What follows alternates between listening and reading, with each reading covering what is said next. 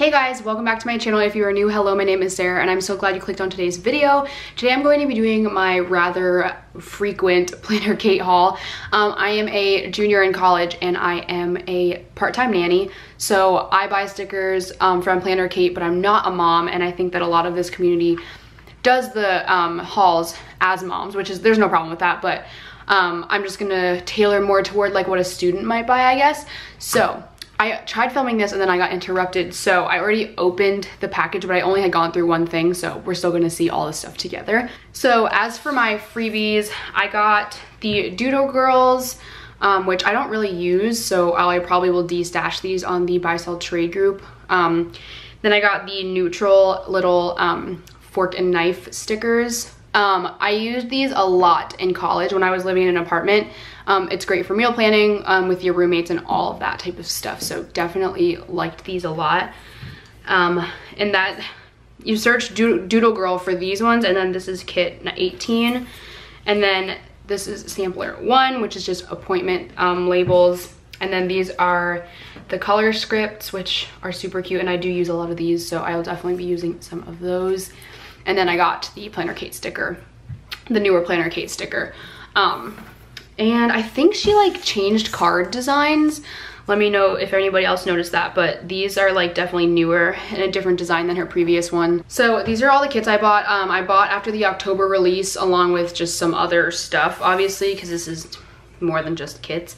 But I will just go through these first. So the first kit I got was mini kit 257. So I got the sampler sheet and then the strip header. I like the strip header, and whenever it's available, I do try to buy it because I think it completes it more.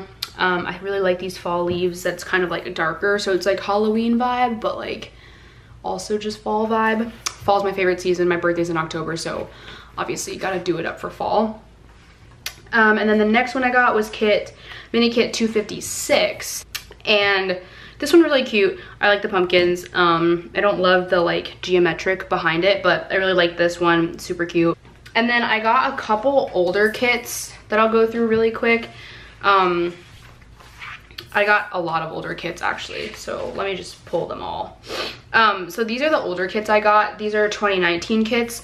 I really like the older kits. They're still functional obviously in the new planners, and a lot of the designs last year I liked a lot better than this year, so I did repurchase some of these, and also some of them were favorites in my old planner and I wanted them in my new one too. So I got this really simple blue one with like plaid, and this is mini kit 187. I didn't get strip headers for these ones. I do sometimes skip on the strip headers just because I kind of sometimes do like a simpler week. So yeah, and then this is mini kit 159 with the sun, or I guess they're daisies. And then this is mini kit 178, and this is like a darker floral pattern. I thought that would be good for fall. And then this one I never had, but I don't know why I never got it because it's so pretty. This is mini kit 163. So those are the older kits I got. And then I got kit 155C, and I got the strip header, or 255C, and I got the strip header to go with that as well. I thought this would be really pretty for like a transitional like spring or summer to fall kit also, so I really like that one. And then I got the kit 255, which is the October monthly kit. I last year got like a really like spooky Halloween theme, but I don't really like Halloween. Nothing against Halloween, I just don't like dress up or anything. So I was like, I kind of just want a fall vibe. So I got this one and I think it's super cute. And I really like it, so might have to put that in today. I get very like antsy when I get it. I have to put it on, like that's just how it is for me. I got sheet 1264. These are just masks, and I'm trying to do better about like mask laundry. So yes, I'm going to use that for mask laundry days. And then I got this sticker sheet, which is F10 or 105, and these are just holiday stickers.